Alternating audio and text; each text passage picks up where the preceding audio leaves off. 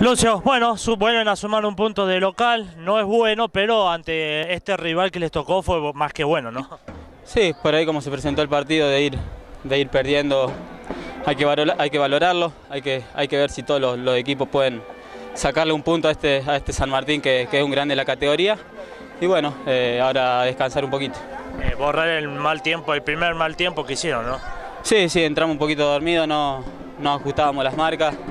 Ellos en el medio campo se movían bien, tenían la pelota y bueno, por ahí de la manera más insólita, un gol lejos que le pica mal el Seba, un poquito antes, por ahí van en ventaja, después tuvimos para empatarlo, pero no nos alcanzó y en el segundo tiempo creo que sí, fue todo de la Alianza y por ahí merecíamos un poquito más, pero bueno, no hay que sacar lo malo que tiene este punto.